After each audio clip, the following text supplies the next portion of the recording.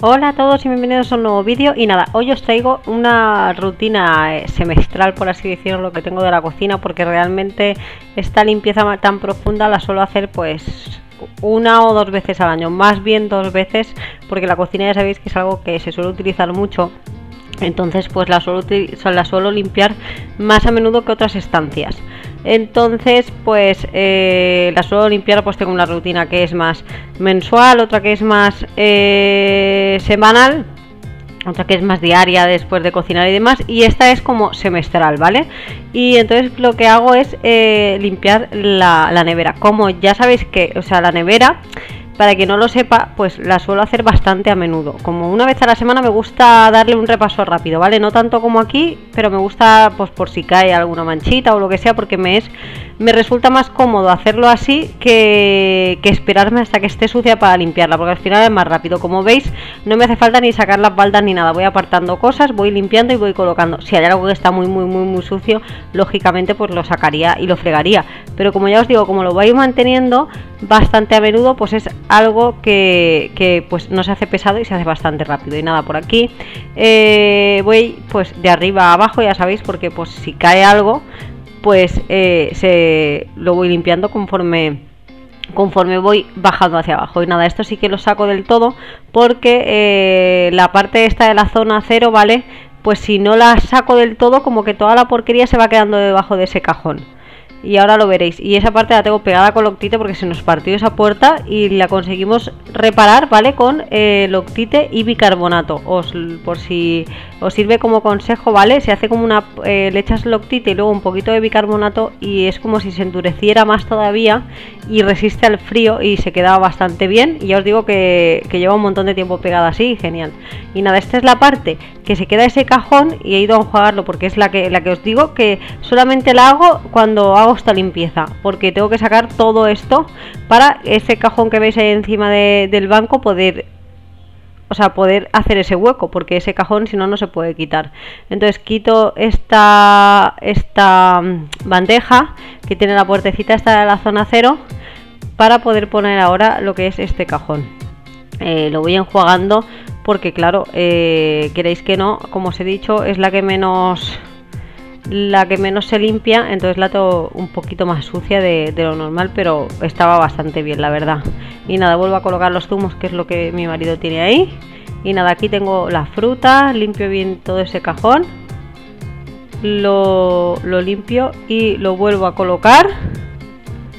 Y después limpio el otro, que es donde tenemos la parte de la verdura, y hago exactamente lo mismo, lo vacío, lo limpio, que está bastante bien, la verdad, y vuelvo a colocar todo y lo vuelvo a colocar en su sitio. Y ya una vez tenemos esto, la parte de la nevera ya está hecha y voy con el hueco, que este hueco pues claro, solo lo hago esta vez porque es cuando aparto la nevera. Entonces pues limpio lo que son estos azulejos, que están bastante bien. Lo que único que se acumula es un poquito más de polvo a lo mejor que los demás, porque ya os digo, al hacerlo así como un par de veces al año por ahí, no se va quedando como la grasa acumulada ahí. Y nada, le doy todo bien y luego ya lo siguiente que hago es aspirar, ¿vale? Con el adaptador este, que es más finito, ¿vale? Para llegar muy bien a todos los rincones, lo aspiro. Bueno, antes de eso, que se me olvidaba, pues le doy a lo que son los laterales y la parte que no puedo llegar hasta que es un día como estos, pues la saco de ahí. Y nada, por aquí, como veis, mis super zapatillas de ir por casa, que ya os digo, son horribles, pero es que son súper cómodas, la verdad. Y nada, luego le paso la fregona y vuelvo a meter lo que es la nevera en el hueco. Le engancho ahí el cable para que no se pellizque en la parte de abajo y lo vuelvo a colocar en su sitio, que cuesta un montón. Ahí parece súper fácil, pero uff, es que cuando le da por no resbalar es horrible. Y ahí ya la termino de encuadrar bien para que las puertas no den mucho golpe en los azulejos. Quito toda la parte de aquí, que esto también lo hago solamente esta vez. Y nada, quito todo lo que son las fotitos y demás, que aquí tenemos un montón de fotitos. Y lo limpio bien, que la verdad es que no sé por qué tiene como manchas y no consigo quitarlas con nada. Y nada, le doy bien y lo vuelvo a colocar todo. Aquí a mitad o por ahí se me cortó la grabación porque se ve que no recuerdo si se me llenó la tarjeta porque tenía otros vídeos o se me terminó la batería o algo de eso, pero bueno, se cortó como la grabación. Entonces creo que se me terminó la batería y la puse a cargar porque lo siguiente que veréis estaba grabado con el móvil. Y nada, aquí pues se me cortó, pero básicamente era volver a colocarlo todo. Y aquí pues limpio lo que es la puerta del congelador, que como veis se ve desde otro ángulo porque lo grabé con el móvil, con la cámara frontal, porque si no, claro, no me veo y no sé si me estoy enfocando o si estoy enfocando a la pared. Entonces pues por eso lo veis así como en distinto ángulo. Y nada, pongo los imanes estos que tenemos como nuestros nombres y todo eso. Bueno, el de mi marido y el mío pone papá y mamá y ya está. Y lo seco todo y vuelvo a colocar todo. Y ahora voy con la parte del congelador, que aquí sí que voy sacando todos los cajones y lo limpio, esta parte de la puerta y todo eso, y pues el rincón de donde he quitado el cajón. Y nada, le doy, que están bastante limpios, ya os digo, porque los suelo ir manteniendo, y cuando veo que están así muy vacíos alguno o que se va vaciando alguno, lo que hago es que pues a lo mejor veo que tiene 2 o 3 cosas, pues antes de volverlo a llenar, si veo que está muy sucio, lo saco, le doy así rápido y lo vuelvo a colocar. Es como para ir manteniendo y que no se me acumule, porque me da muchísima rabia luego meterte un palizón que te lleva un montón de tiempo. Y esto realmente parece que me lleva un montón de tiempo, pero la cocina entera que vais a ver hoy, así a cámara rápida, a mí me llevó 2 horas, o sea, clavadas 2 horas. Así que por aquí vuelvo a colocar todas las cosas dentro del cajón y así sucesivamente con todos los cajones. El único que veréis que le pasa como el aspirador es el de abajo del todo, porque es donde tenemos el pan, entonces suelta como miguitas, y ese sí que le tengo que pasar como el aspirador antes de limpiarlo. Pero vamos, básicamente hago esto, los saco, los vacío, los limpio y los vuelvo a colocar.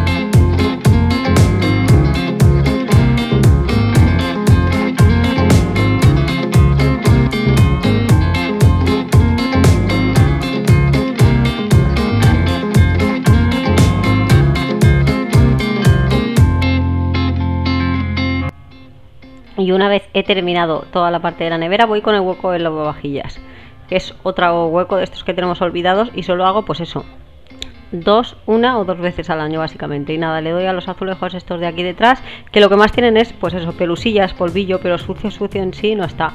Lo limpio con el trapo, lo seco, y luego con este aspirador, que me resulta mucho más práctico que el de suelo por estos rincones, para quitar todo bien de todos los rinconcitos y todo eso, porque ahí tenemos como un hueco muerto que no se puede hacer nada, ese que veis ahí. Y nada, le paso la fregona, y ahora lo que hago es darle pues eso, por los laterales y por la tapa del lavavajillas, que ahí pues no le podemos dar porque está ahí abajo metido. Y nada, lo vuelvo a meter y este hueco listo. Esto es súper rápido, la verdad. Ya solo me quedaría darle así un poquito al frontal, pues por las huellas y demás, y esta parte ya estaría lista. Y ahora paso a limpiar lo que es la puerta que hay entre la cocina y la galería. Pues eso, le doy un poco bien así por los marquitos. El cristal sí que lo voy manteniendo, pero claro, toda esta parte de aquí pues no le suelo dar muy a menudo. A lo mejor, ya os digo, una vez cada 15 días o por ahí, cuando hago así que le doy un poco a los frontales de los muebles y eso, pues quizás sí que le doy más así a la puerta,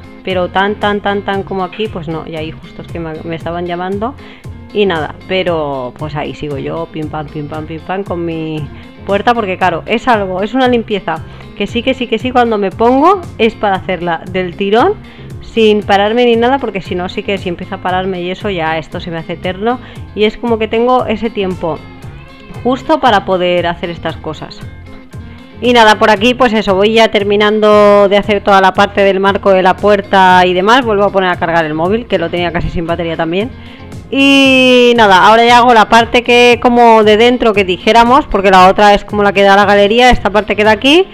Y ya termino haciendo lo que son todos los cristales de la puerta, que normalmente solo hago como la parte de abajo, y a lo mejor una vez a la semana o por ahí la hago entera. Yo hoy sí que, como tocaba la limpieza profunda, pues lo hago todo el cristal entero. Y ahora, vale, no me di cuenta de que estaba grabando a contraluz, y lo que hago son como los azulejos estos que están alrededor de la ventana, porque como sabéis que las ventanas las hago como una vez al mes, cada mes y medio, pues no la hago con esta rutina, porque hago esta ventana cuando toca la limpieza de ventanas. Y nada, le doy ya a esta parte de aquí abajo de los azulejos que hay debajo de la ventana. Lo seco con este trapo maravilloso del Mercadona de los cristales. Y ahora ya paso a hacer toda la parte del frontal, ¿vale? Que solo hago cuando hago esta limpieza, que es la parte donde está la mesa y todo esto, ¿vale? La parte de enfrente de los muebles, pues la hago ahora. Y le doy a todos los azulejos, toda la parte de arriba, por detrás del televisor. Le doy al televisor, quito los... no sé cómo se llaman, los apliques estos de los enchufes, ¿no? Los marquitos, los embellecedores, por así decirlo, de los enchufes. Los limpio todos. Y así pues los quito, lo limpio todo bien por dentro, ¿vale? Los quito con la puntita como de un cuchillo, ¿vale? Con la punta del cuchillo los quito, porque tienen como una hendidura por donde cabe la puntita del cuchillo. Los quito, y ya luego, cuando ya he limpiado todo esto y demás, les paso el trapo también a ellos, que están bastante limpios, ya os digo, y los vuelvo a colocar. Y por aquí sigo limpiando toda la parte esta de arriba, la que va hacia la puerta, ¿vale? Y nada, os dejo con esta parte, porque es todo el rato lo mismo, voy limpiando y voy secando. Y la parte de la puerta, vale, igual, la voy limpio todo igual, el radiador y todo eso lo limpio con el trapo y lo seco. Vale, la parte de abajo de la puerta pues no os la grabé, porque estaba justo la peque ahí en el columpio en la puerta, que la pongo ahí porque así ya me veis y yo la vigilo también. Entonces pues por eso, para que no salieran las imágenes y eso, la peque, por eso la parte de donde limpio la parte de abajo de la puerta no lo veis, pero sí que lo limpié. Pues eso, os dejo con la limpieza de esta parte de los azulejos y la puerta y demás.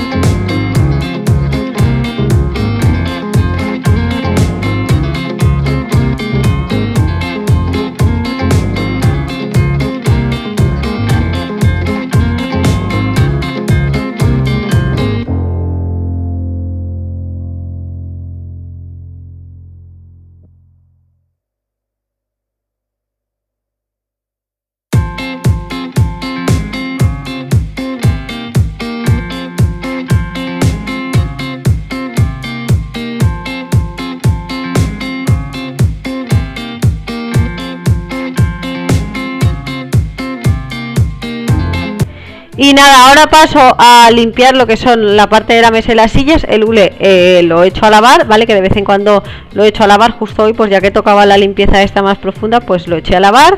Y tengo dos exactamente iguales, ahora lo veré porque lo compré muy grande. Y entonces pues lo corté y así tengo dos.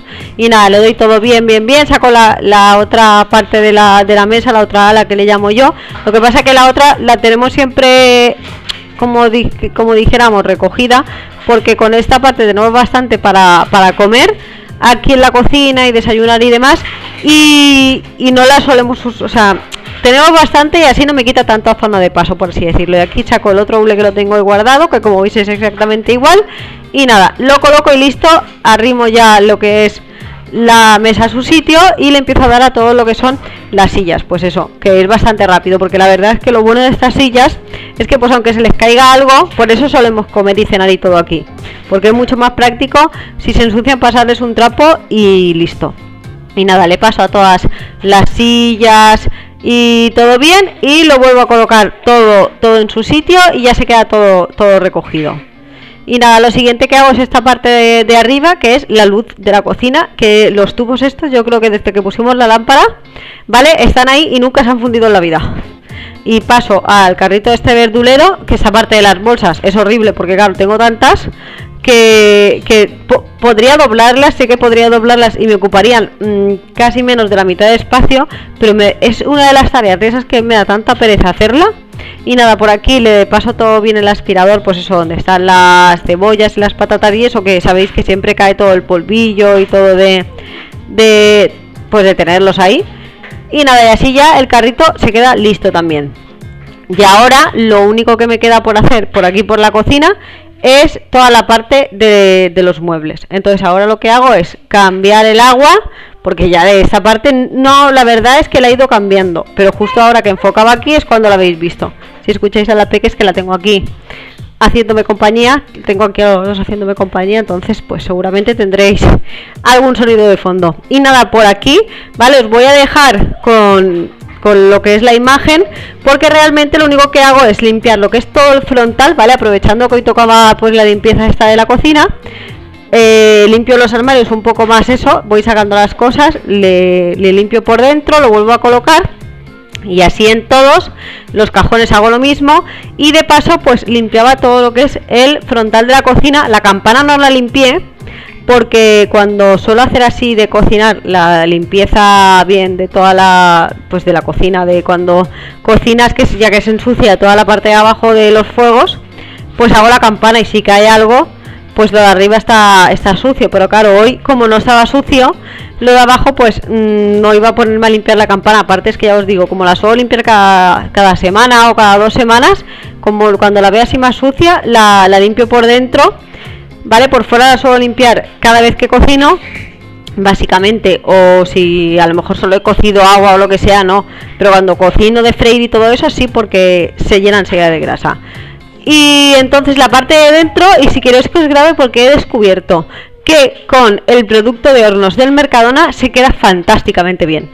Entonces todavía me queda, porque tenía ahí como la turbina esa que tiene dentro de la campana, ¿vale? La grasa ahí acumulada, que eso es que da vergüenza hasta enseñarlo.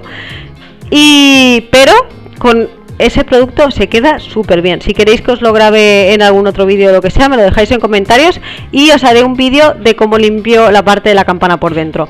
Así que nada, os dejo con la limpieza de armarios y del frontal de los azulejos.